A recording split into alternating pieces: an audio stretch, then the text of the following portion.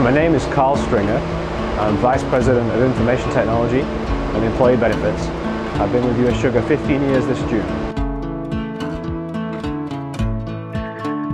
I think the biggest driver for technology change in the last 10 or so years has been our Wi-Fi network.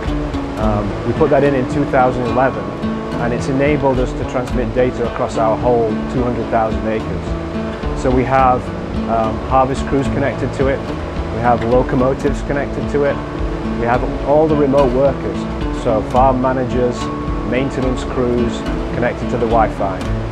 And it's bigger than just the internet. They're actually connected to our network at US Sugar, so they have native connection to our databases and applications.